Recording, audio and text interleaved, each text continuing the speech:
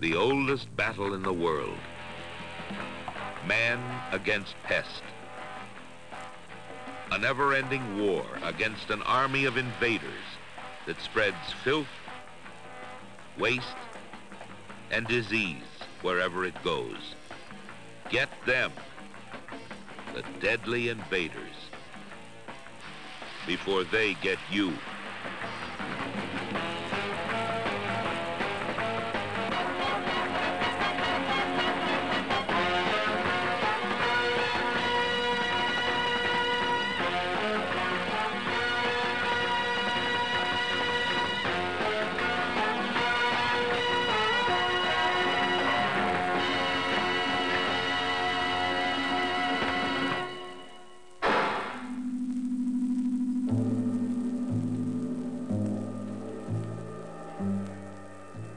The invaders love filth. They thrive in garbage. They crawl around toilets and sewage. They contact decayed organic matter that is filled with germs. Wherever they go, germs go. You never know where they've been or what deadly disease germs they might be carrying. They look disgusting. But the real danger comes from what you don't see. The invisible contamination left to grow in the food that someone is going to eat. In the battle against disease carried by the deadly invaders, every worker in the food service industry is on the front line. Rule number 1 in the battle plan: keep them out. Watch for them constantly. Check incoming supplies carefully.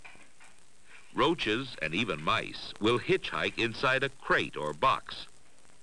Sacks or boxes of potatoes seem to be a favorite hiding place for roaches. Look them over carefully.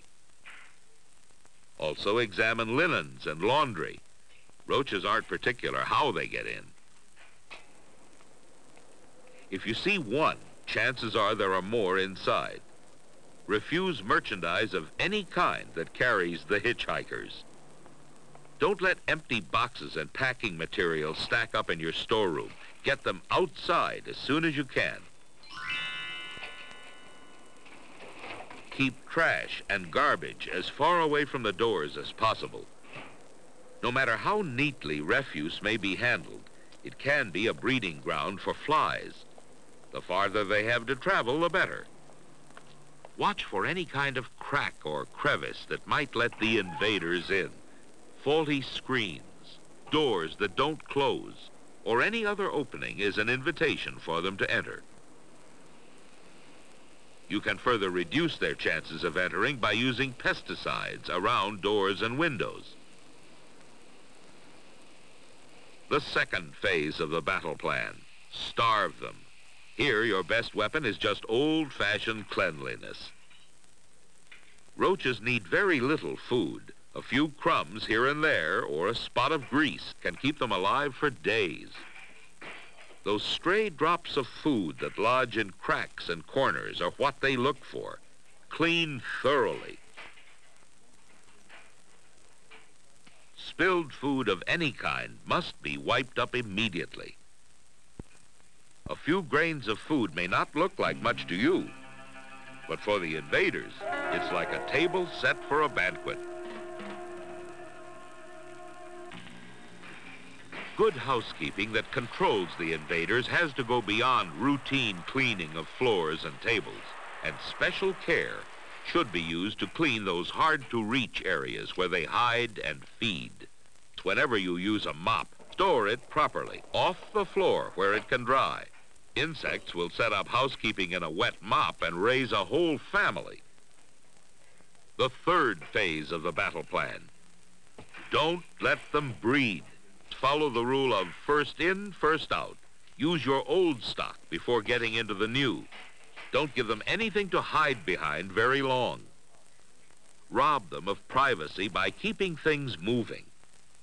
Dark, undisturbed areas under shelves are a favorite breeding ground. Store nothing on the floor, and when cleaning, get back under shelves to remove anything that might give them a place to breed. Change burned-out light bulbs that don't let you see into corners or behind things. Insects prefer dark, warm places where their young, like these maggots that will soon be adult flies, can feed and grow. Piles of trash must not be allowed to accumulate if the breeding of the invaders is to be stopped. Roaches will breed around motors or the motor housings of any piece of equipment, especially if there are stray scraps of food in the area. Clean such areas thoroughly and frequently. Food waste is another problem. Grind as much of it as you can.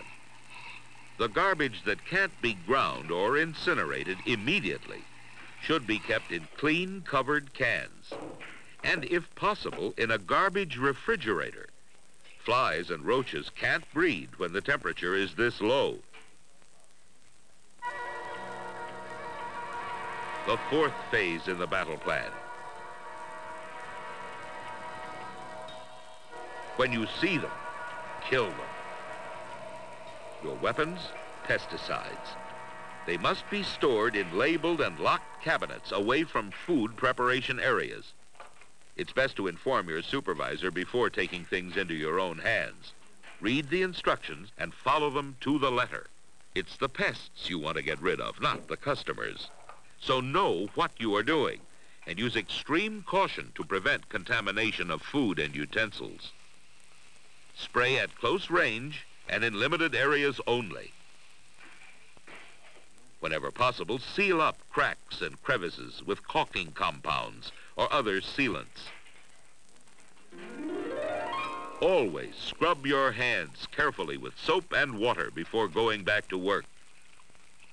Rodent extermination is another matter. These pests are killed only by weapons that are also dangerous to people, weapons that can cause illness or even death. They belong only in the hands of professional exterminators and should not even be stored in food service institutions.